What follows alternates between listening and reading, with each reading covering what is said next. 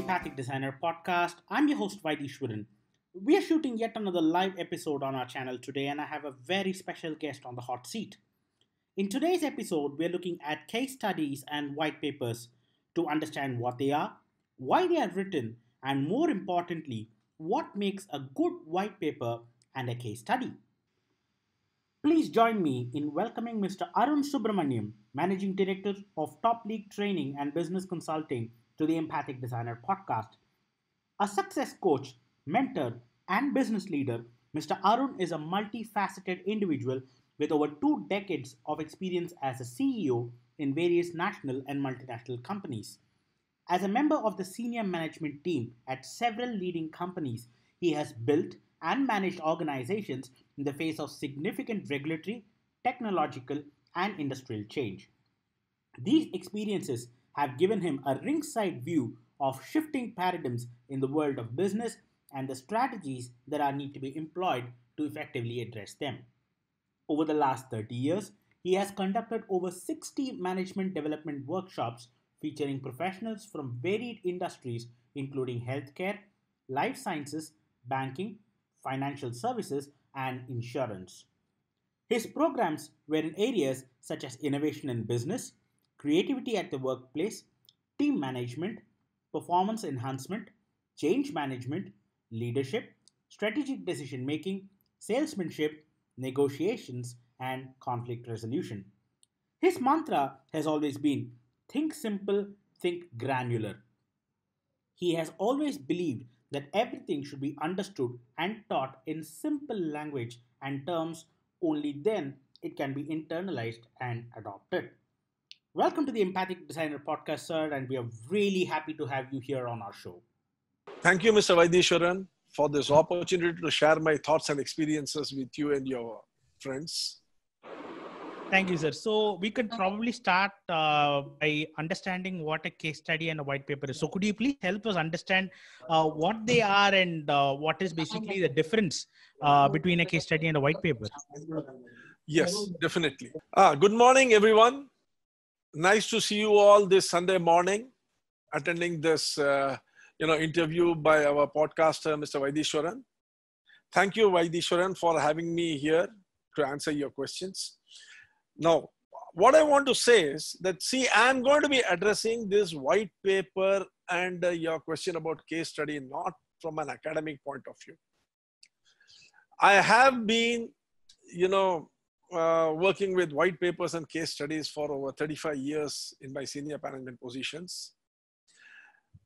So I will be addressing it from an experiential point of view. And what you can extract out of it will depend upon how much you can challenge me and get the experiences out of me. It's very difficult, to compress 42 years of experience, 35 years in the senior management position into 90 minutes. And I really do not know what you're going to be asking, other than that it is going to be on white paper and case studies. And white paper and case studies, if you go by Google definition, can be one of the most, tepid subjects on earth. Everyone knows what a white paper is. Everyone knows what a case study is. But I am sure that's not what you're looking for. Yeah. So let us do it as a retrospective study, a retrospective analysis, meaning let's take an event from the past and see what must have gone into how things evolved in that event. And as I move forward, you can challenge me with questions so that, you will understand the various processes involved in it and the theories and principles behind those processes, because that's what goes to making a good preparation of a good case study, a good white paper, and analysis of a good case study and understanding what happened, why it happened, how it could have been avoided. Is that okay with you all? Absolutely, sir. That I think this is going to be really interesting. Yeah. We'd like to hear that, sir. Yeah. Another thing is, you see, as we move forward, I will be asking for, some replies from you. Maybe you can coordinate it, Mr. Vaidishwaran. Those of you who want to answer can raise your hand and then, you can unmute them and then, maybe they can answer. And any question, please feel free to ask, because the more you challenge, the better will be the outcome of this interview. I don't want it to be a monologue, and there is nothing much to say about white papers and case studies anyway. So you see, it is all going to depend upon how well you can challenge the thing. So let's start. Sure, sir. Okay. Now let me first share the screen.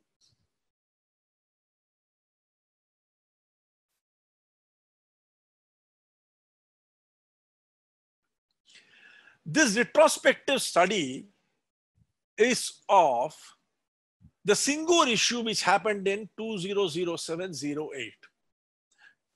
I'm sure every one of you are aware of the Singur fiasco, where, you know, the Tatas, they came to put up a nano plant. And then in 2008, they moved away and went to Gujarat. Yes. To understand this fiasco, let's go back in time to 2000. On 6 November 2000, Buddhadev Bhattacharya took over as chief minister from Jyoti Basu, who stepped down because of health reasons, having governed West Bengal for a record period of 23 years. In these 23 years, he is credited with having brought a lot of land reforms and secularism into the state. I would not like to make any political statement in all these things, excepting that we know that West Bengal is one of the most under-industrialized states, along with Kerala, in this country. When Buddhadev Bhattacharya took over as the chief minister, he came in with a slogan, "Do it now." Something very similar to Nike's "Just Do It." You know, his "Do It Now" was aimed at bringing in industries into the state and ensuring that people get employment, the economic condition improves. And, you know, Bengal goes back to the days when it was known as Sonar Bangla. Before partition, you know, Bengal was supposed to be the most prosperous state in the country. It was called Sonar Bangla. In fact, you know, ITC built a 5-star hotel in Calcutta by the name Sonar Bangla to remember those days. Buddhadev Bhattacharya, even though a communist, had very liberal and capitalistic ideas, and he wanted to bring back that era of Sonar Bangla. So he decided that industrialization is the only way forward. That is where it starts. So the first thing he had to do was, he had to create a white paper on it. So what did he do? He did an in-depth analysis. What do we mean by an in-depth analysis? Any analysis has to be done on the basis of 6 factors. They are called the PESTEL analysis model. PESTEL stands for political, is an acronym which stands for political. E is economic, S is social, T is technological, E is environmental, L is legal. The analysis has to be done based upon these 6 factors. The PESTEL analysis was done. A white paper is only as good or as bad as the person instructing the white paper to be done. What guidance he is going to give will only decide the quality of the white paper. It's something like this. You see, supposing you are driving on the road and you suddenly see a person lying there shot dead. You call the police. What will the police do first? They will search for the bullet. Then they will search for the murder weapon. That is the gun which shot the bullet. After they get both these, they will continue further backwards and try to look for the person who shot. That means neither the bullet nor the gun is going to be hanged. It is the person who is going to be shot who is going to be hanged. The person who pulled the trigger. Similarly, a white paper by itself has got nothing in it. It is a person who directs the white paper who is the most important. So it is very necessary to understand him. Understand that body which creates the white paper. As we move forward, you will realize what are the various nuances of this aspect of a white paper. In doing this in-depth analysis, you work on the pastel format. You check the political situation of that time, and the political situation of that time was what? The CPM was in ruling for 23 years. There was absolutely no opposition.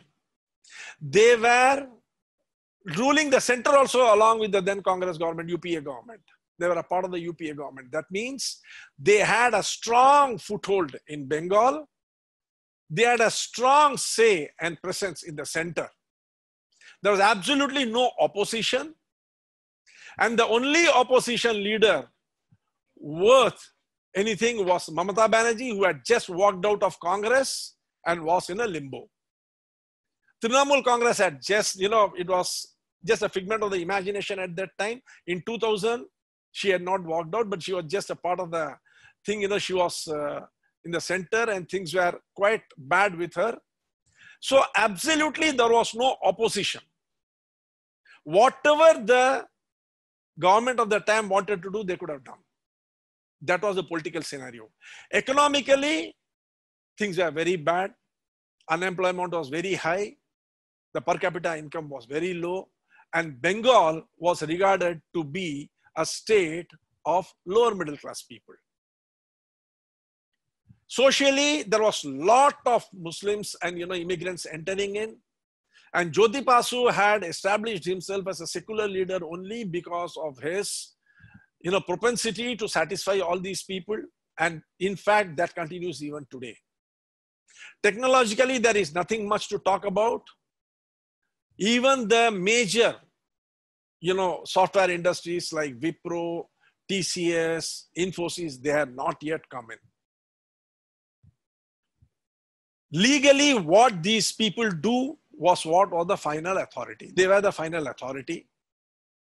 And just a decade back in West Midnapur, large tracts of land were purchased by Jyoti Basu under the 1894 Land Acquisition Act, and there was absolutely no opposition to it, even though he was from the communist government.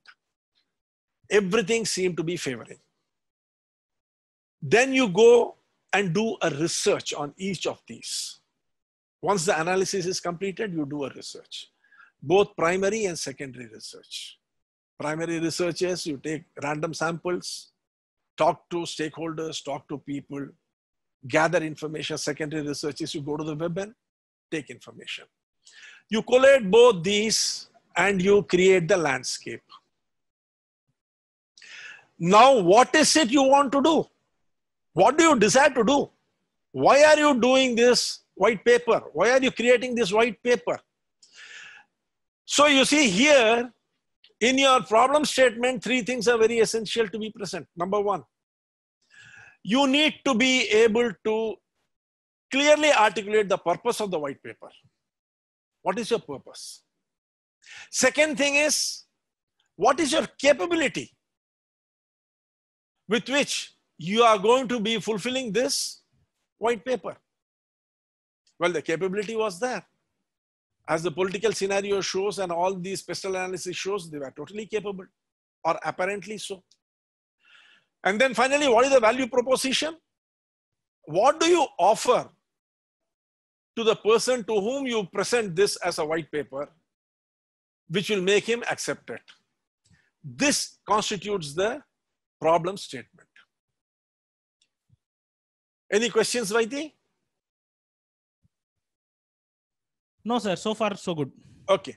If anybody has any question, please ask them to raise their hand, unmute them so that they can ask. Now, once the problem statement is made, you will realize that the problem is not as simple as it looks.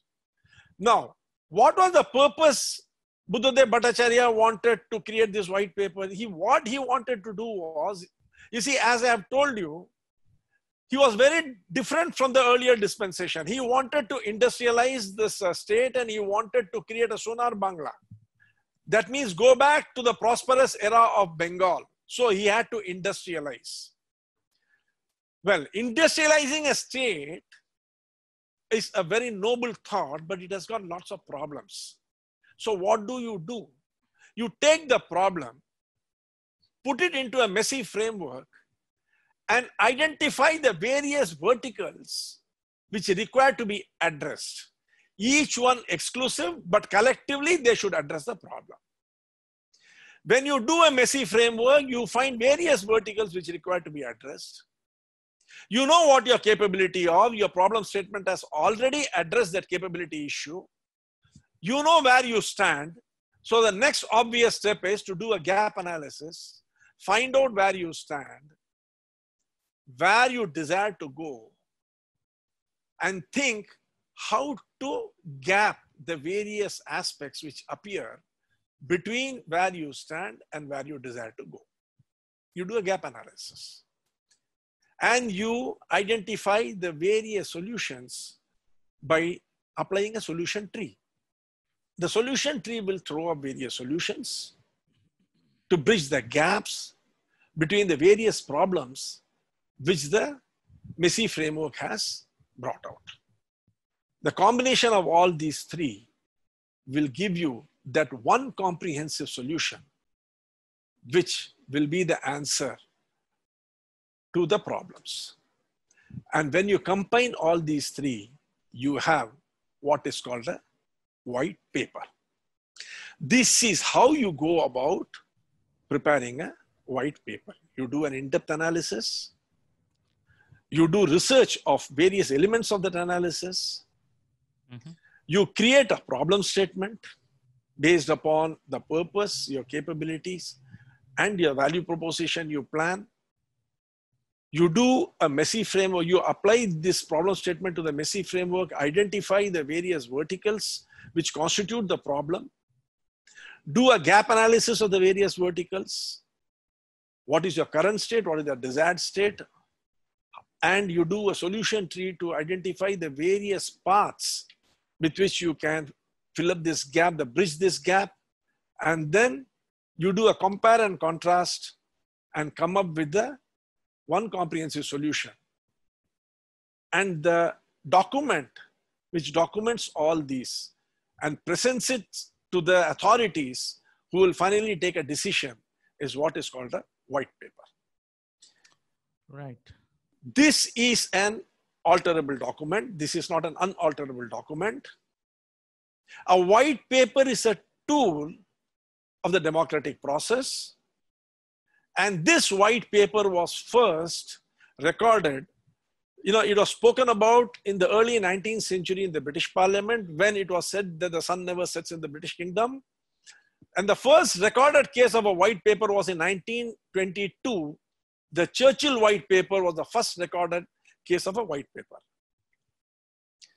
Okay. There are various other colors of papers, but that is not very relevant to us. Since the question is a white paper, this is what a white paper is. Now, based on this white paper, decisions are taken, discussions are done. And it is taken forward. Any questions in this?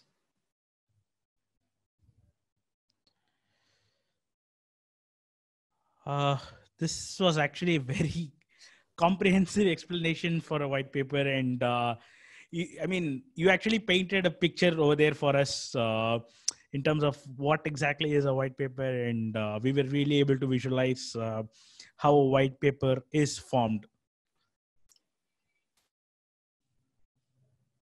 Yes, there are a few pitfalls in this.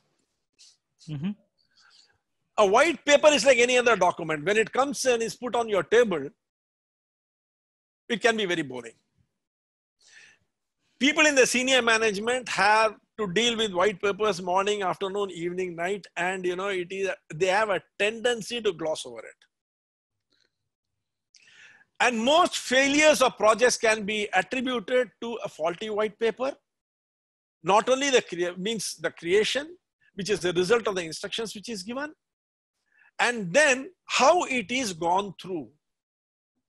Now, let me talk a bit about this before going into the case study. Then we can link how those faults have become visible here. Okay? Sure, sir. Is that okay? Yeah. When we talk about in-depth analysis, there are two things we have to be very careful about. How many of you have heard about the construal theory? Yes, can I have an answer, please? Any hands going up? No, sir. Okay. A construal theory is, you see, this is very important when you talk about a white paper. Why I say it's very important is because,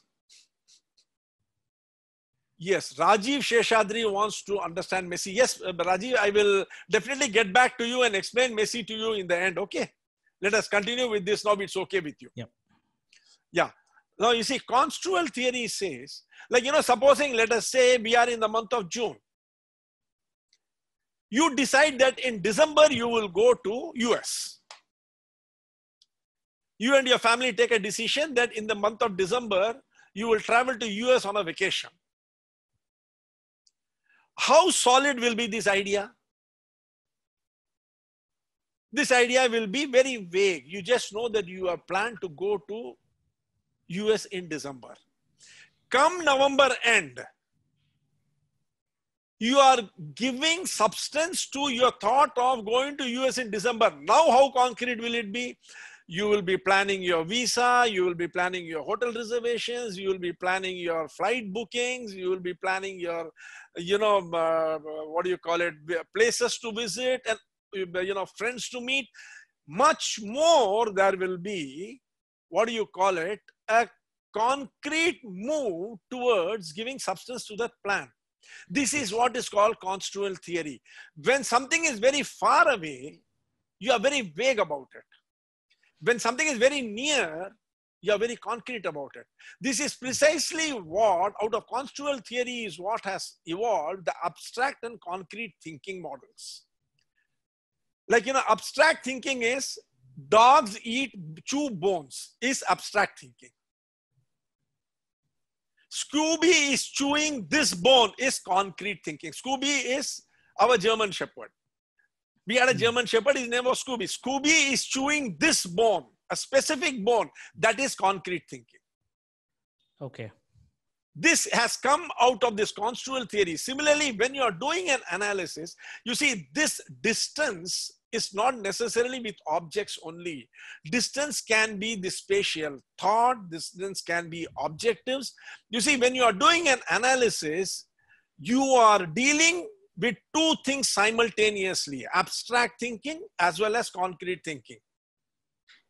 So you see, here you have to be very careful. It is very easy to fall into the trap of what is called a halo effect. Taking one thing and putting it into another. This halo effect also works in the case of research. This research also is affected by what is called a base rate fallacy or a halo effect. There are 61 different fallacies which you have to be careful about. The most common are the base rate fallacy and halo effect. Now, to explain this base rate fallacy, let me give you an example. Let me ask you to do an exercise. You will understand. Okay? Now, I will give you the example. I will describe a person to you. And I will tell you two different professions in which he could be. You tell me in which profession he is more likely to be. Okay. Shanmuga Vel is a meek person, very silent, does not talk much, does not like noise. He likes things to be kept where they are. He does not like littering. He does not like socializing. He is very meticulous, always very punctual, very neat and clean, and very polite. Okay. This sort of a person is likely to be a farmer or a librarian. A librarian, I guess. I want to know from everyone. Yes, what is this type of a person likely to be? Yes, Vishal, librarian. It can be YT either librarian. either one of these. Either one. Okay. Definitely. Anybody else, please? Anybody else would like to guess? Rajiv can be both. Sanjay Kumar, librarian. Now, I will give you the second part. Okay. For every one male librarian in India, there are 20,000 farmers. Did it ever strike you? So, what chances are there that this person could be a librarian or a farmer? You will definitely agree with me that there are more meek, silent, meticulous, punctual farmers plowing the field than there are number of librarians. This is what is called a base rate fallacy. Okay. Now, what is the halo effect? See, now when we are doing research, we always do random sampling. Okay, when we do random sampling, we call it random sampling, but more often than not, the sample from which we are doing the random sampling is guided by the halo effect. Now, let me give you a simple example. Okay. There are two people standing in front of you. One wearing a lungi with ruffled hair, unshaven, smoking, standing on the street. The other is a suited, booted person. He is also smoking, well-groomed, standing next to him. Who are you likely to attribute being educated to?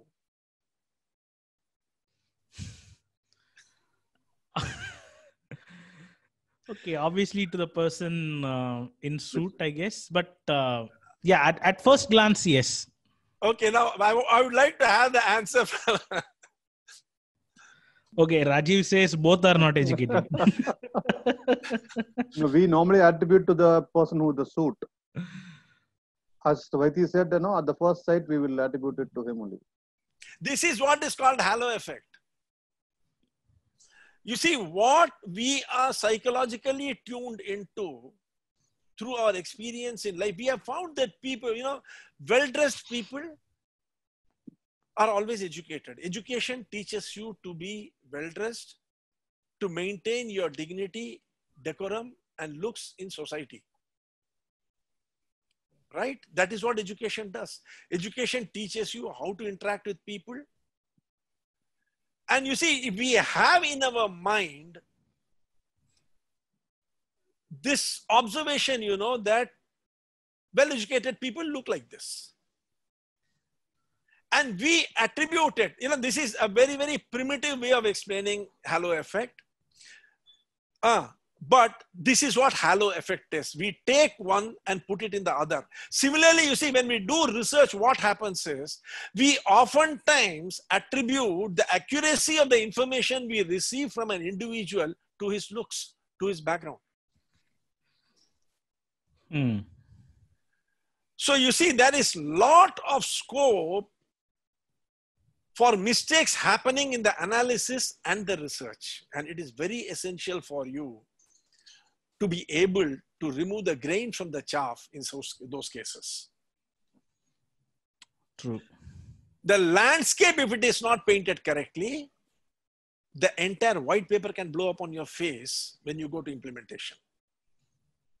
Because the degree of uncertainty in your strategy will increase tremendously if the landscape is not correctly painted. The same thing happens with your problem statement. You always tend to overestimate your ability. So the capabilities are not painted properly. The capabilities are not assessed properly. And when the capabilities are not assessed properly, and the pitfalls are not taken into account, your problem statement could be very skewed. And the value proposition, one of the major mistakes people make in the value proposition is They design it from their angle. I'll ask you another simple question. How many of you have gone fishing? See, when you go fishing, what is it you put in the bait? You put a worm. But do you like worm? No. You like Cadbury's chocolate. But you don't put a Cadbury's chocolate in that bait. You put a worm because the fish likes a worm. Your value proposition should address your customer, not what you want to give. But in most cases, the value proposition is prepared with a motivated reasoning of what you are capable of giving and not what the customer wants. That is so true. That is so true. And you see here, the problem statement gets totally skewed.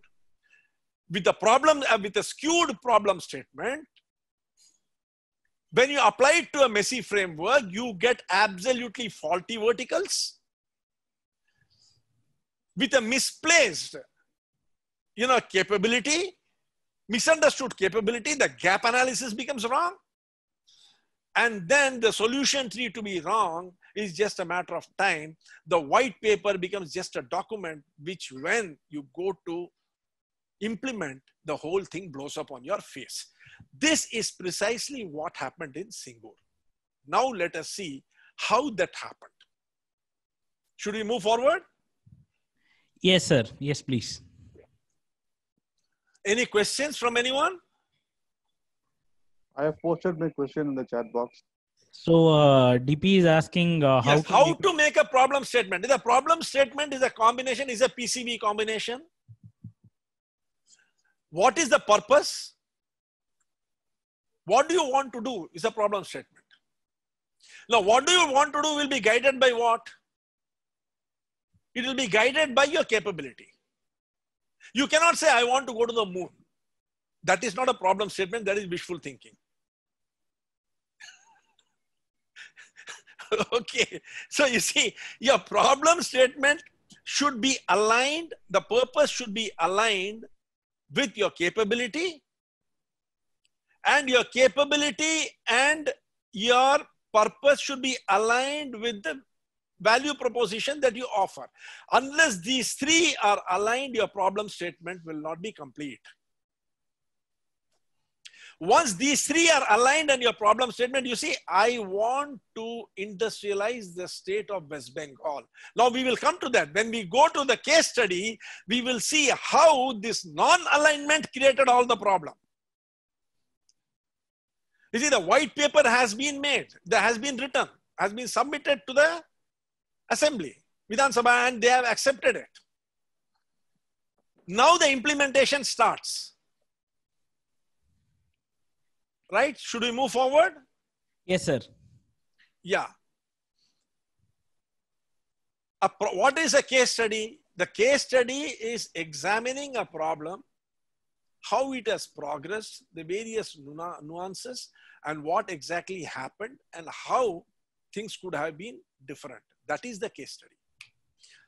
Now let us examine the case thoroughly, the Singur case thoroughly.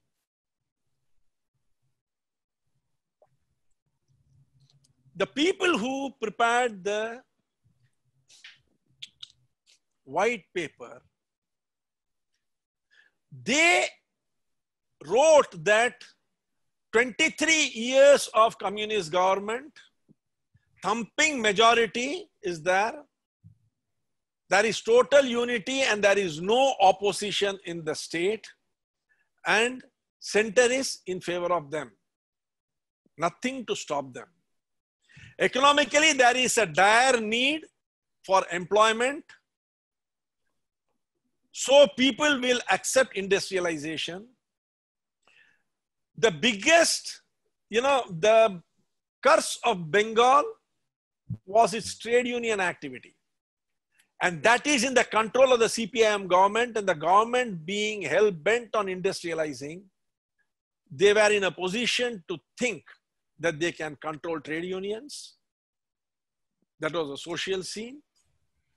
Technologically, there was nothing much for the government to do. Any person bringing in the industry would also bring in the technological know-how. Environmentally, The government, both at the state and at the center, were the same more or less. So there was no problem. CPIM government had a say in the center. They were part of the government and they were the unquestioned ruling party in state. Legally, they saw no problem to bringing in industry. But was it so? If you go in a bit deeper, you will realize CPM was a divided house. Jyoti Basu was supported by Prakash Karat. Buddhadev Bhattacharya had the support of Sitaram Yechuri. Jyoti Basu was a hardline communist. Buddhadev Bhattacharya was a liberal person who had a very, very strong capitalistic inclination. While Jyoti Basu was more into land reforms, Buddhadev Bhattacharya wanted industrialization. In 2003, when Buddhadev Bhattacharya was Information and Cultural Affairs Minister in the then CPIM government, the difference of opinion between Buddhadev Bhattacharya and Jyoti Basu had come out right into the open when once in one of the Politburo meetings, Buddhadev Bhattacharya stormed out because of difference of opinion with Jyoti Basu. And there was a deep chasm between these two. That was the first inclination. Second,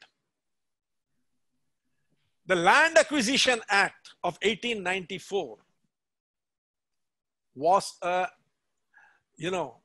very old act with too many ifs and buts in it, with lots of contradictions. Part 2 talks of buying land for public use. Part 7 talks of buying land, acquiring land, not buying land, acquiring land for industry. Part 3F talks of public interest, industries being in public interest. That means there were lots of contradictions. To go back in history, you have to understand this 1894 Land Acquisition Act. This Land Acquisition Act of 1894 was brought in by the Britishers mainly to lay railway lines. And they continued with the assumption, which was prevalent in Britain at that time, that the state, on the state vests the rights to acquire any land whosoever it may be, because all land is ultimately state land. My dear friends, don't be very confident that your house is yours. If tomorrow the government, fortunately Modi government has changed it, but otherwise, in the earlier days, the government could have taken your house in the, eminent dominance principle. They would have used it and then said, this is anyway, the land right rests in the state, so I'm taking it away. The third thing is, Bengal, because of not having been industrialized all these days, was still a predominantly agrarian economy. So when you examine the case, you find that the analysis had lot of loopholes in it. Now you highlight the relevant facts. The relevant facts were Mamata Banerjee during the Singur agitation period had come out of Congress and she was raring to establish herself as a dominant figure in Bengal politics. Second thing, 6 plots of land were six different plots of land were offered to the Tatas to select for building the Singur factory.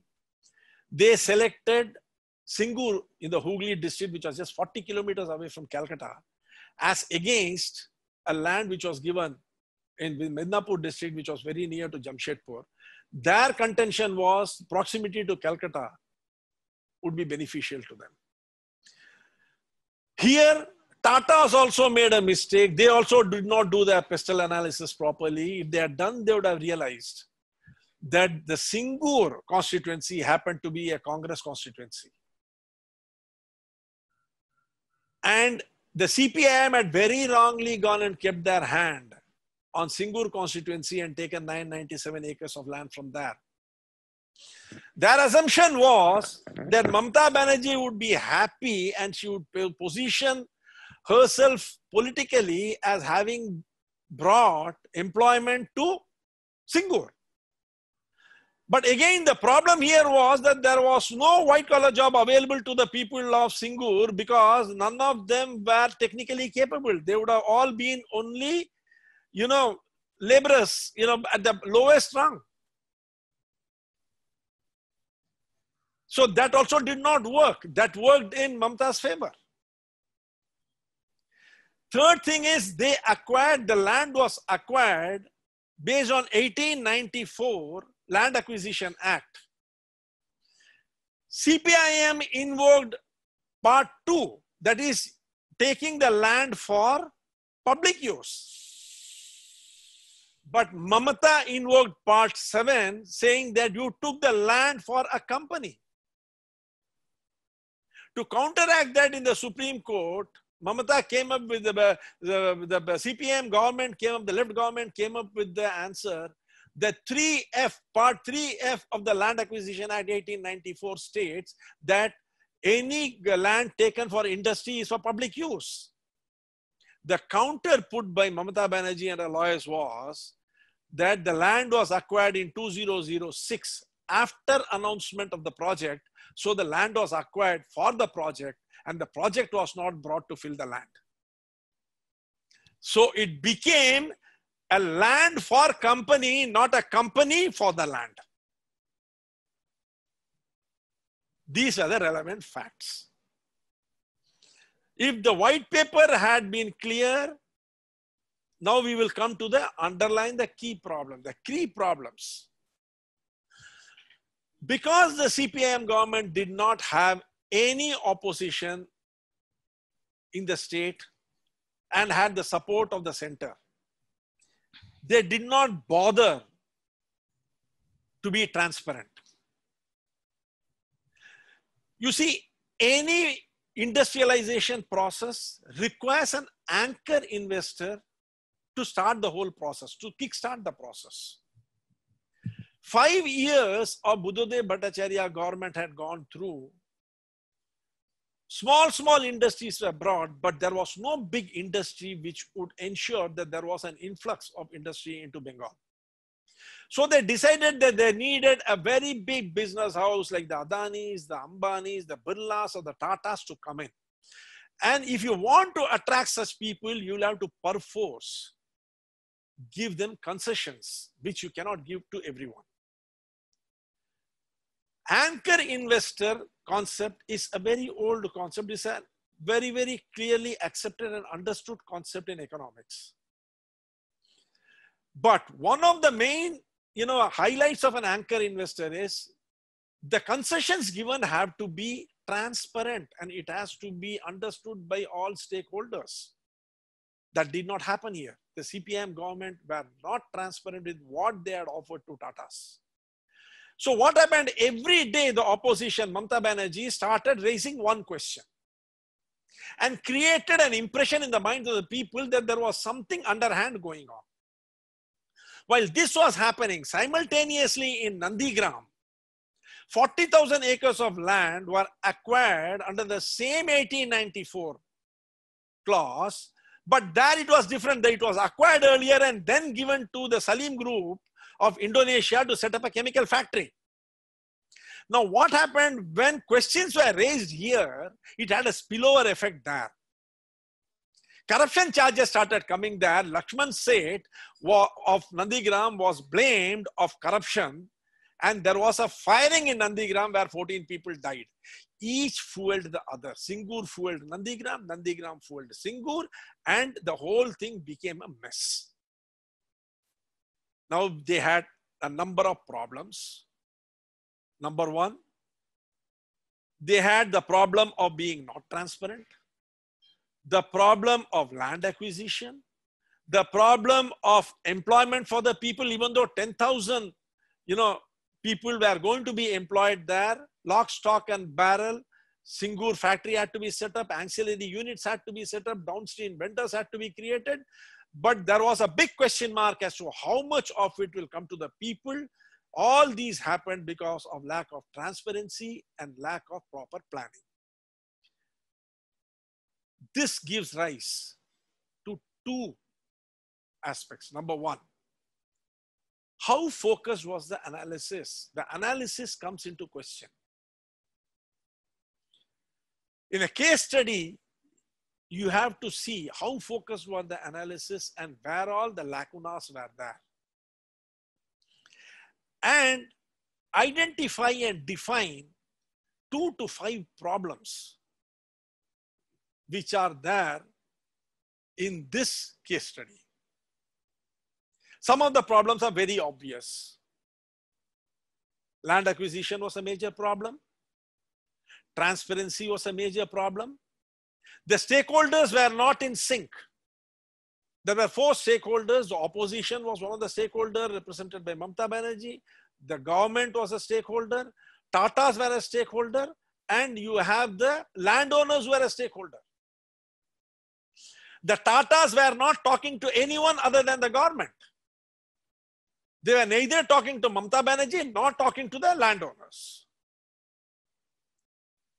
The landowners, there was a confusion between them because the majority of them were okay with the money, but they started saying at one stage that the amount of money given to us is less as compensation. They were compensated between 8.57 lakhs to 12.58 lakhs to each of the landowner per acre. They started saying it is less, and the discussion went off track in that the government started trying to justify the amount of money which was given, because that became another contentious issue. What do all these things lead to? They uncover possible solutions which could have been worked into at that time. There are a number of solutions which could have ensured that this case did not progress in the same direction. Each of these problems required a different solution. And these solutions required major changes. Each of these solutions required major changes. Now, when you compare and contrast all these changes, in 2008, when the case study was done by the Tatas, it was very much on similar lines that the case study must have been done. They must have seen what are the changes which are required. And they found that it is not worth it. And the best possible solution available solution was to opt out.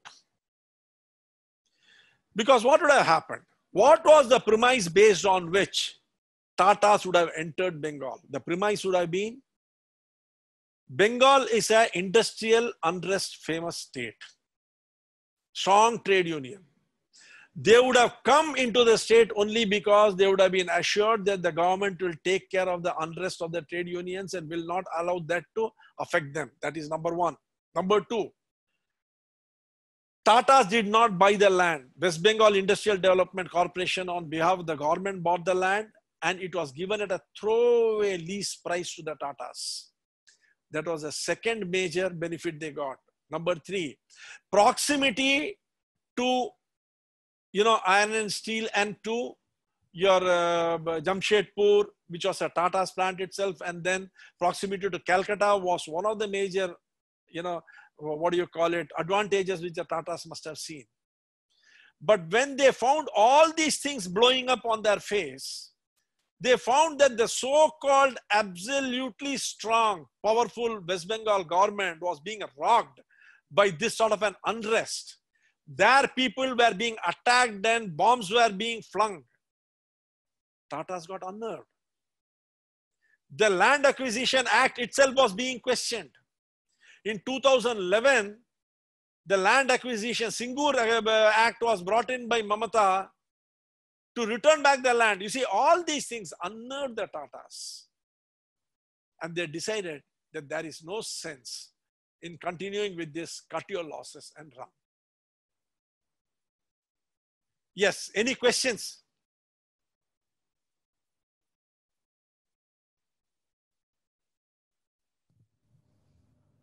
Yes, my dear friends, any questions? No questions at the moment, sir. No questions. Should I continue? Yes, please. Now, what do we learn from this Singur fiasco? We have done a retrospective study. So obviously there should be some takeaway from this study, isn't it? What is the takeaway for the West Bengal government? What should the government have done to ensure that such a thing did not happen? In addition to creating a more professional white paper, the first thing they should have done is they should have got all the people on the same page, which they did not do. Many CPIM leaders joined the opposition on the stage to protest against the government. Statements were made by leading CPIM politicians against the then dispensation. Lakshman said, went so much as to say that Jyoti Basu would have never done like this, and that Buddhadev Bhattacharya has behaved very unilaterally in taking these decisions. They did not get all the people on the same page. Buddhadev Bhattacharya, unfortunately it appears, was a bit hasty. He did not possibly understand the underlying undercurrent within his own party. The second thing, he did not play to his strengths. He played into the hands of the opposition. If he had taken land, if he was so very concerned that nothing should go wrong, he should have offered land taken only from constituencies in which he was very strong, rather than go and take land from a Congress constituency. That was a major blunder because the people of that constituency were not with him. And Mamata Banerjee could very easily sway them on 3 points. Number one, that the land has been acquired from you by force and you have been deprived of your agrarian livelihood. Number two, you have not been compensated adequately. Number three, she was very clear in stating that you will not get a job because this requires a different type of expertise. This created a lot of problem. If the communist government had played to their strength and taken land from constituencies in which they were very strong, the way Jyoti Basu had done a decade earlier, the same way he had taken land from Mednipur district and nothing had gone wrong at that time. The same 1894 Land Acquisition Act was invoked at that time also. And the third thing is, they were not transparent. If they had clearly told what concessions were being offered to the Tatas and why it was being offered, he would have taken the wind out of the sail of the opposition and no opposition would have been there. This was something which he could have done, which he did not do. Now we come to opposition. You'd be surprised to know that the opposition also made a few gigantic blunders. Opposition never took into consideration that getting an anchor investor is very difficult. In 2005, Wipro opened a small unit. You'll be surprised to know that that unit has been filled up, but in Rajarhat, the second unit was also given to them, but which is even now in 2017, Mamata Banerjee had to issue a warning to Wipro to start. Till then, it had not yet started. And Infosys is yet to start. No major industrial unit has yet entered into Bengal. After she came to power in 2011, she invited the Tatas back to Singur. The land was as yet not given back to the landowners at that time. The Tatas refused, and rightly so. Who would want to go and again get into trouble? She forgot. The opposition totally forgot the times past, but decisions that you take stay. And the problem that was created then, Nandigram is still a vacant land today. Singur is still a vacant land today. How unfortunate. Now let us see. What happened to the Tatas? They did not do a proper research of the ecosystem. If they had done the proper research of the ecosystem, they would not have taken Singur. Singur, they would have taken the land which was given in Mednipur near to Jamshedpur. You see, if they were near to Jamshedpur, the iron and steel which was to come from there would have come early, and their car would have taken longer time to reach Calcutta. Being in Singur, the iron and steel will take longer, and the car will go reach, the finished goods will go earlier to Calcutta. How does it matter? You know, as they say in Tamil, pothindu parthunda enna, parthundu pothina enna. Ultimately, but you see, they made a mistake. They did not study the ecosystem properly. Second thing, they did not study the political situation properly. They also did not do the pestle analysis. If they had done, they would have seen the cracks in the system and would have at least, taken the necessary steps to ensure that the whole thing did not blow up, because the Tatas not only lost a lot of money, they also lost a lot of face. A corporate conglomerate like Tata is not supposed to make such mistakes. Second thing is, you are not doing business only with the government. You should have had all the stakeholders on board. You should have spoken to Mamata Banerjee. You should have also spoken to landowners and allayed their fears. If they had spoken to the landowners and allayed their fears, Mamata would not have had a leg to stand on.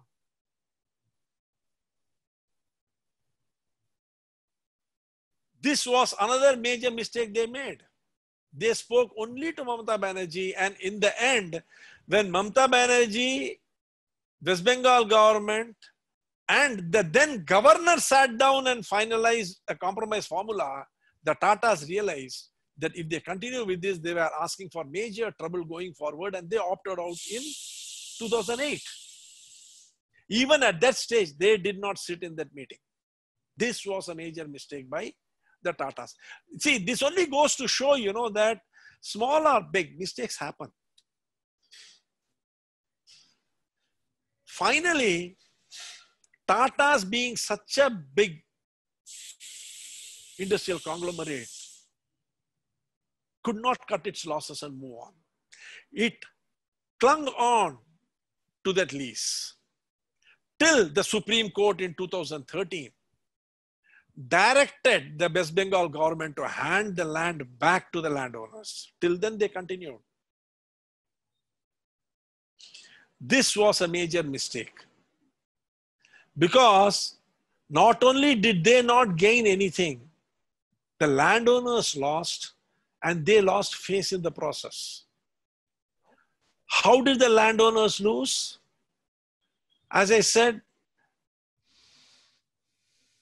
the land was not handed over to them till the Supreme Court intervened. And the Tatas were one of the parties to the case. The landowners lost both ways. They did not get a factory, they did not get the money, and they are now saddled with a land which no one wants to buy. So all four, West Bengal government, opposition, Tata, residents, everyone lost. And where was the seed for all these failures sowed? It was sowed in the white paper. And this white paper had the best of brains behind it. It was vetted by the government.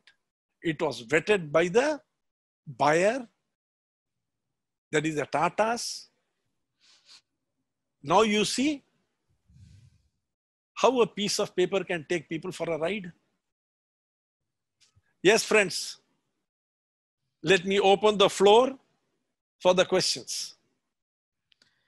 Absolutely. Thanks a lot, Arun sir, for bringing life into what a white paper and what a case study is. And I think that was a fantastic example with which you explained what is a white paper and what is a case study. And more than that, what can a white paper and a case study do? And what are the far-reaching impacts it can have for us? So thanks a lot for explaining that for us. And I'd like to go back to the question that Mr. Rajiv had about what is MESSI. MESSI is a framework. You see, there are 13 different types of MESSI frameworks. Let us not go into all the details. MESSI is a technique which has been popularized by McKinsey, who are the world's topmost business consulting house, wherein, you have a problem. The problem has got multiple elements in it. You separate all the elements in such a way that each is a standalone. It does not, encroach on anything else. It has to be a standalone. Because you see, if problems intermingle and interrelate, then you will not be able to find a solution for it. Yep. If they intermingle, there will be conditionalities involved in the solving of it. And survey has shown that each conditionality associated to a solution brings down the effective implementability of the solution by nearly 34%. That is, 3 conditionalities coming in, your solution becomes null and void. So you see, whenever you are faced with a problem, you have to first break it into independent standalone units. Understand? Yes, sir.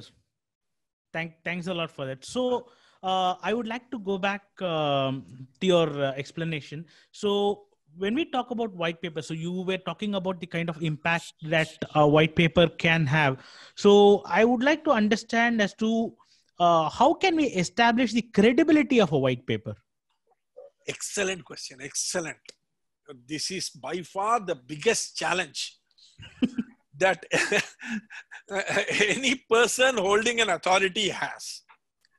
Okay. Because you see, when we talk of a concept, it is very interesting. But in real life, it can be the most boring thing under the sun. Suddenly comes and says, sir, here is the white paper for the launch of this product. He puts a file in front of you. You don't know where to start and what to look for it. Everything looks the same. You won't believe it. If you go and Google white paper, it says a white paper, it begins by saying white paper has a blue cover. Now you can understand the amount of boredom which is involved with it. Okay. A white paper has blue cover and the pages are white. Okay. That is how inane it can be. So you see, when a white paper comes in front of you, you have to establish the credibility of that white paper. There are 2 ways to go about it. You see, what I am telling you is not what academicians will tell you.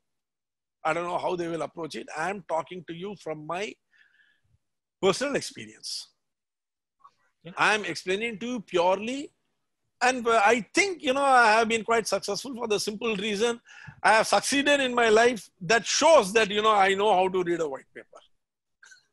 Because if you don't know how to assess a white paper and if you don't know how to take decisions based on it, you will be doing only case studies in your life and sitting at home, not in the office. Because all the white papers would have blown up on your face. So there are 2 ways of assessing a white paper. One is a subjective way, or there is an objective manner. Subjective is, what is the team which is producing it. And here the concept of motivated reasoning comes. What is their motivation? What do they want? Is it You see, I'll give you a simple example to understand motivated reasoning. You can do this experiment at home. You'll understand it better. Take a big slab of butter. Okay. Okay. Now cut the slab horizontally. You have a thin slice of butter, right? Put it on a plate. Leave it for some time. What will happen? The butter will melt a bit. Now you keep it in the fridge. It will solidify and stick to the plate. Yes. Ensure the butter is 1 feet by 1 feet. Okay. That'll be quite a big piece. Now take some hot water. Okay, hold the butter plate like this, vertically. Pour hot water on it. What will happen? It'll peel off. No, it will not peel off. It will form grooves. The water will run through the butter and it will form grooves. Like, the canyons, the Grand Colorado Canyon, because of Colorado River running through it, over the ages, it forms a groove and it forms a canyon, right? Yeah. Similarly, that will happen. Okay. Now keep it inside the fridge, take it out after a few minutes. Now that groove has been fixed. Now pour near it another drop of water. That will also run, but now you will see a peculiarity. It will run for some distance and then it will bend towards the main groove and take that route. Okay. The more you do this, the more you will find that each one will come and follow the main and go away. This way, we have seen maps, geography maps, where you see rivers. Alakananda coming and joining, and then you have another river coming and joining, third you have coming and joining, and ultimately a big Ganges is formed. All of them come and join the main groove. This is precisely what happens in the brain. One predominant thought process attracts towards it all the other thought processes and it keeps getting strengthened. That is the principle of motivated reasoning. Okay. Human mind works in that way. Whatever your main motivation is, everything that you see, you will start bringing it to that main thought process. Okay. This is the foundation for bias. This is why your white papers are biased. There is something called a selection bias. There is something called a thought bias. There is something called a confounding bias. There are more than 12 biases which can influence a white paper. If we start going into that, I'll have to conduct a psychology class. Let's not do that. But that is subjective aspect, right? Now, what is the solution? The solution is to be objective.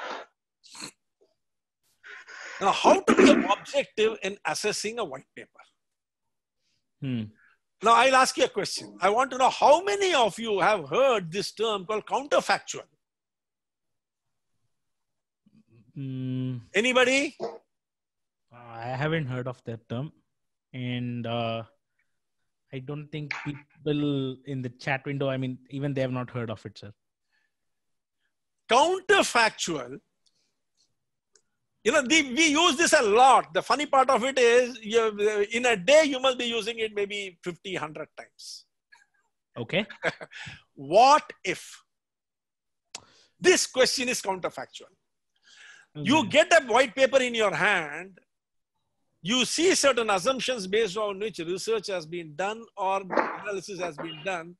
Put the question, what if it is not like this? The entire bias will fly out of the window because the person will have to answer that question. What if your assessment that getting Tatas will help us in our industrialization will get you all the questions? What if Singur people don't sell the land will get you all the questions? What if the opposition is not important as we think will get you all the questions? Yeah. Will, really throw out all the bias.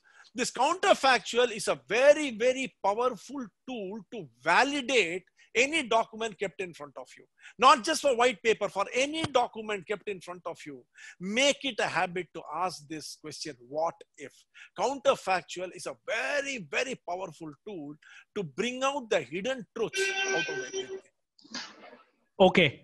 So thanks a lot for that, sir. So let me put myself on the other side of the table. So if I'm going to write a white paper or if I'm going to write a case study, how do I avoid these biases? You see, again, the same thing. Okay. What if? Okay. You see, counterfactual is the only solution. See, bias, you will be biased to a degree. You cannot be not biased.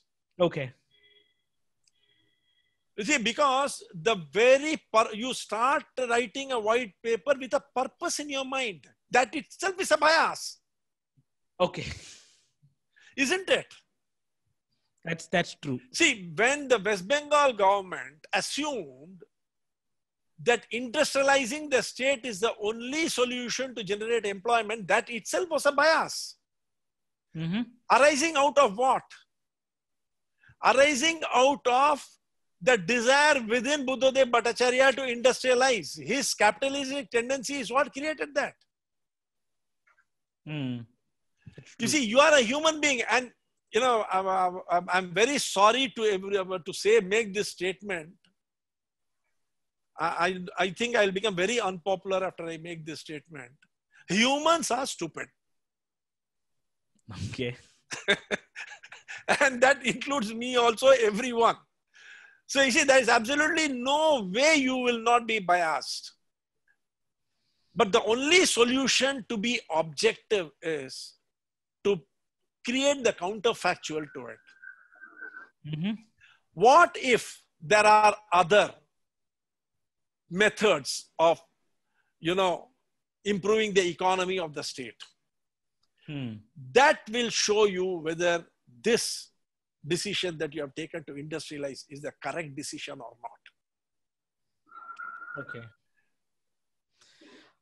Great. So actually, this is a question that I have been curious about for some time, and a lot of people I have talked to are also curious. So how did this term white paper actually come up? See, the white paper, the white is symbolic of what? Truth.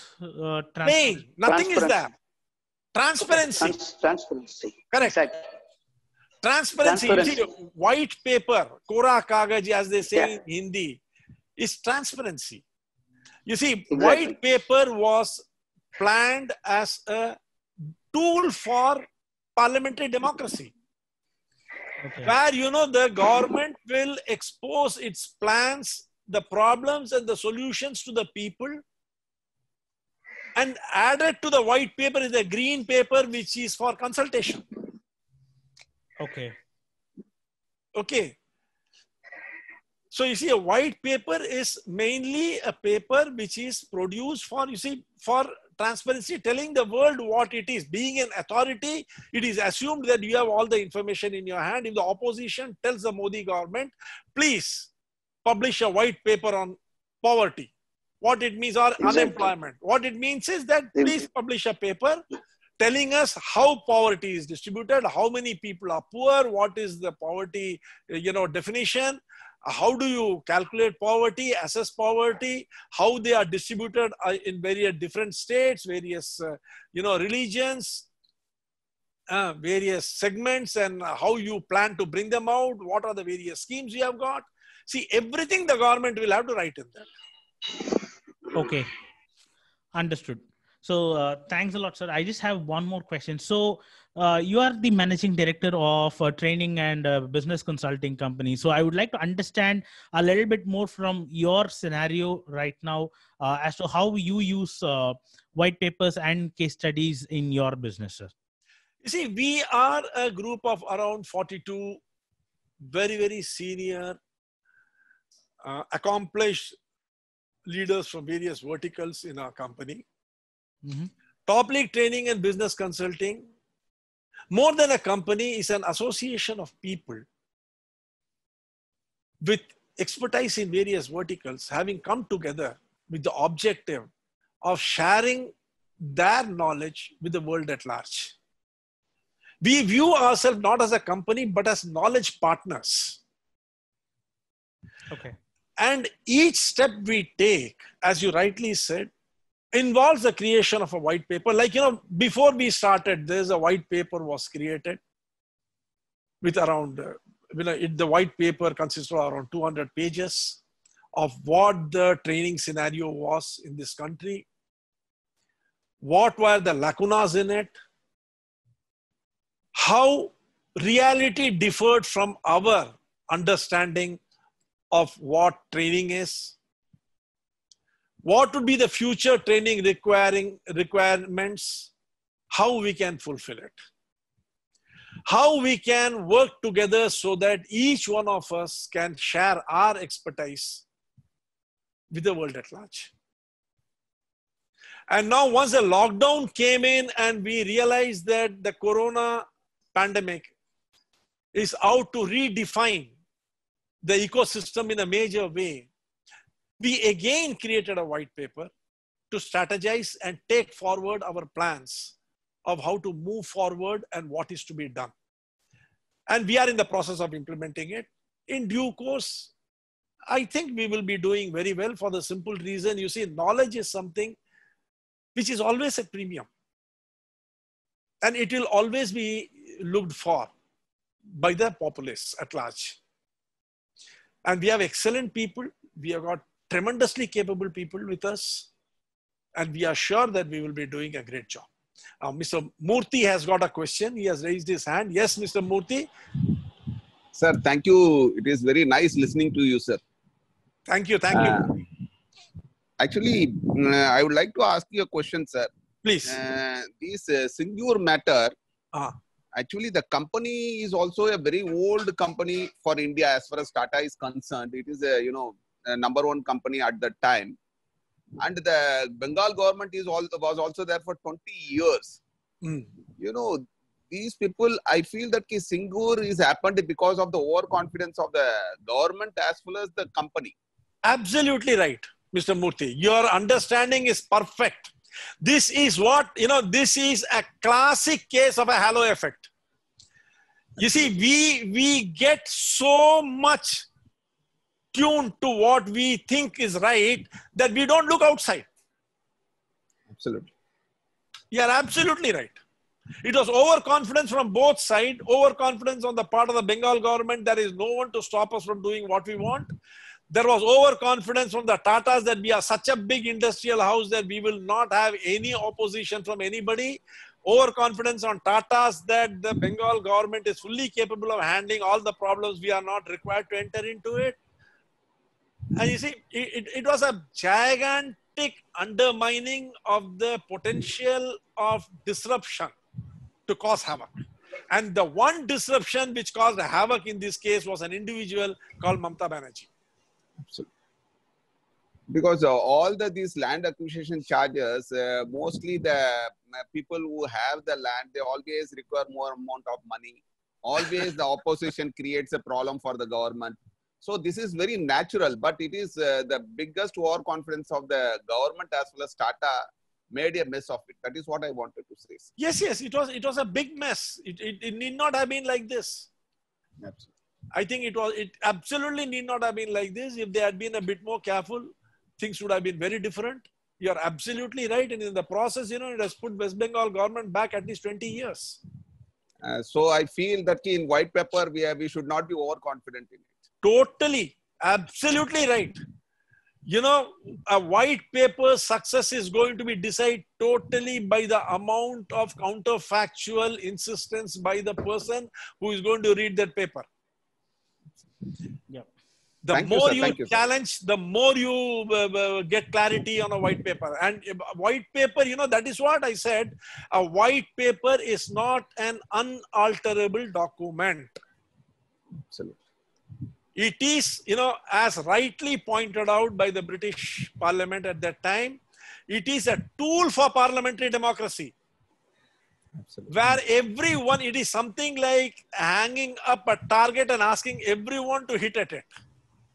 The more counterfactuals are thrown at it, the more refined it will become, and the more you will be able to evolve a plan which will be workable. Thank you, sir. Thank you. So I have one more hand raised, Mr. Shiva, if you'd like to Yes, Mr. ask your Shiva. question. Yes, sir. Shiva here. Thank you for actually, it was really wonderful information you have given. So actually, some of the things are news to us, new to us. Here, I would have some clarification from you. Actually, as far as this Jyoti Basu was a completely a communist guy, I understood. And next is that the Buddhadev Bhattacharya, though he was a communist, he preferred to be a, he wanted to develop the state with the capitalism, and so that he wanted to bring the factory industry and everything. So Mamata Banerjee was, that time she came out of Congress, it is completely a combination of capitalism as well as communism. Fine. In that case, sir, I would like to understand, though Buddhadev Bhattacharya wanted to establish, they acquired the land in the place of the Indian constitution where the Congress was very strong, where the Mamata Banerjee also was there, why she has to oppose, number one. Number two, now that is it that because of that single issue, Mamata Banerjee become very familiar. After that, she becomes Chief Minister for continuous in West Bengal. Is an unshakable leader as of even as of today. There's so much of issues going on despite that. But despite that, why she is not able to establish under her regime any industry? As I said, that even she is giving a warning to the Wipro and Tata and their companies are not coming. This is number three. Number two, white paper, as you have very clearly clarified, it is a transparent document. It can be changeable. Everything is fine. On the contrary, it is really having a contrary to a statement that we cannot have any bias on any aspect. Being a human being, it is a stupid, you said. I agree with you. But is it that? Is that every white paper will have a bias? Okay. Now, number of questions are there. Now, first, I will take the first one. Will every white paper have a bias? Every creation is biased. Because you cannot create anything without bias. Now, whether the white paper will be full of bias will depend upon the person who is accepting the white paper. If he is going to throw sufficient counterfactuals at it and force you to think differently, then there will be no bias. Please understand one thing. If I tell you, you are biased, you are going to feel bad. You are not going to accept it. If anyone tells me I am biased, I am not going to accept it. But if the question is, what if this is not like that? Then that forces me to think differently. And when I start thinking differently, I come up with different solutions. And then, as I said, white paper is always subject to alteration. A white paper is not an unalterable document. So you see, definitely a better white paper with less number of bias can be created in time, provided there is application by the person who is in charge of accepting it. That is number one. Yes, what is the number two question? Why Mamata Banerjee could not attract people afterwards, right?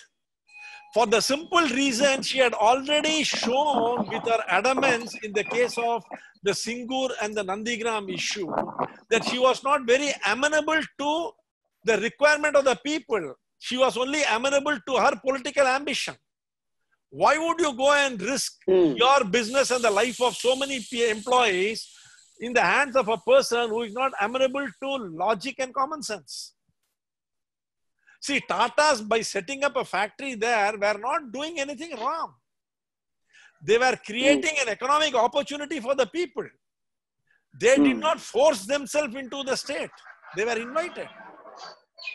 And you see, what is to stop the next government? You see, what she did, she was in opposition. She shot down the plans of the government which was in power at that time. If this is going to be the common behavior of all opposition parties, then how will anyone confidently start an industry anywhere? Because governments can always change. That is one of the reasons why people are not coming. The third thing is, you see, the Tatas saw that with such a powerful government as the communists in power, they were finding it helpless against this mass movement. Just imagine. Mamata Banerjee calls Tatas again in 2011 to come and set up factory. Tatas come. Now the communists start blackmailing the Tatas. What will they do? No, you see, in the fight between, Tatas were caught between a rock and a hard place. On one side is Mamata Banerjee's unreasonable behavior. The other side is the ideological differences that the Tatas and the Mamata Banerjee have with the, the communists. What do you do? So they said, Vandampa, I am not interested in coming. When the country and all the industrialists sees that Tatas themselves don't want to go, do you think they will come? That's true. That's true. They will say, why? When the entire world is there, why go to Bengal? Okay. That's all. The whole thing collapsed. So is it that, sir, the previous scenario where the Tata was invited for the first time by Bhattacharya, can we take it like this? Tata also did not prepare the white paper as it has to be? Absolutely. That's what I said. They did not do the special analysis themselves. You see, what happens? What happens is this halo effect I was talking about. If Modi calls and says, come to Gujarat, put a factory, I am there.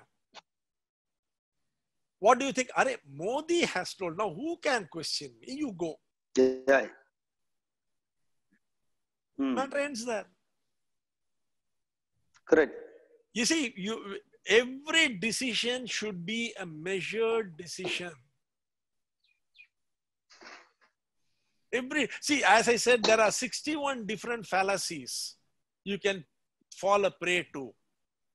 The brain is a very, very funny thing. It's very funny. You see, I am doing a program on 9th, day after tomorrow, a program called Innovation in Business. I'll be discussing about a few things there. And then a full-length program I'm doing on 21, 22, 23 on innovation in business. Is a certificate program for 3 days where I will be discussing 39 of the different thinking strategies. I'll be also alluding to a few fallacies there. And then I have a long program, who are you talking to, where I will be discussing all the 61 fallacies. You see, the human mind is an ocean. Okay. The more you absorb from it, you should be like a sponge, absorbing all that water. Asthma, the more you absorb, like, they say Agastya drank the ocean. That is why maybe he is Agastya. You see, if you can absorb the whole thing, yes, you can go any height. Okay. Absolutely. Yeah. Yeah, absolutely, sir. So at this point, I would also like to tell the people over here that Mr. Arun has his own YouTube channel where he brings out these beautiful nuggets of information. And I am a big follower of his channel, and where he talks about who are you talking to. So that is one of my favorite series, and I would recommend all of you to check out his channel as well and go through his videos. Thank you. I got one more question to Arun sir. Arun sir? Yes, sir. Mr. Vaidya sir, and sorry for the interruption. One more question, sir. Yeah, sure, sir. Yes, sir. Is it white paper only for business purposes, or even for a personal platform also can be used? How do we use it? You see, white paper is an in-depth study of a situation, defining the problem and the solution planned for it, put in a document form. And this document can be institutional, organizational, and governments. For personal life, I have not heard of anyone writing a white paper, but there's nothing wrong in starting trying. Okay. But yes, for official purpose or for business purpose, white paper is the starting point. Because my intention was to request you is that, say, every performance, whether it is a business or it is institution, whatever it is, it's either it is successful either with the individual or group of individuals only. Okay. Yeah. Unless until the individuals prepare themselves for a white paper where they groom themselves through the white paper, he can create a team as like you. For example, I can say that because of you have prepared your white paper, we have got a 62-member team now. So that is why I'm asking you, can you guide us as to how do we prepare a white paper for individual to explore or exponentially perform in our personal life? You see, the preparation of the white paper, this is the only way. As I showed you, you analyze the you create the landscape by analysis and research. You define the problem statement. You break it down into the various components. You do a gap analysis. Find out what is the gap between the current state and the desired state. Apply a solution tree to the various problems. Analyze the various solutions. Come up with the final solution. Integrate all the three: the landscape, the problem statement, and the solution. You have the white paper in front of you. Fantastic. You can use it for anything. You see, there is absolutely nothing that, you see, white paper, like, this is what it should be done for. Like, there's nothing like that. Yeah. Agreed. This is a sequence of thinking. Fine, sir. Thank you, sir. So kind of you. Very kind of you. Thanks a lot. Very nice talking to you all. Thank you, Mr. Vaiti, for giving this opportunity to share my thoughts with you all. I hope you all enjoyed the show as much as I did. Absolutely. See, my enjoying the show is very natural because, I was speaking, but I hope I didn't bore you all too much, and then you are taking back something which will be useful in your life. Absolutely not, sir. It was a fantastic presentation for us, and you really made this concept of white studies, white papers and case studies so interesting for us. So thanks a lot for tuning into our channel today, and it was a pleasure having you as a guest over here today. So again, thanks a lot everyone for tuning into this edition of the Empathic Designer podcast. As always, I'll be uploading this video on my channel. I'm putting a link to my channel on the chat window, so you can go there and check out this video and also some of the other videos and monologues that I've created. You can also go ahead and subscribe to my channel for getting those regular updates. And if you have any questions on this topic or any other topic, you can go ahead and post them as comments to the video, and we'll be really glad to answer those questions. So thanks a lot everyone for coming here, and wishing you all a wonderful rest of the day on this Sunday. Thank you everyone.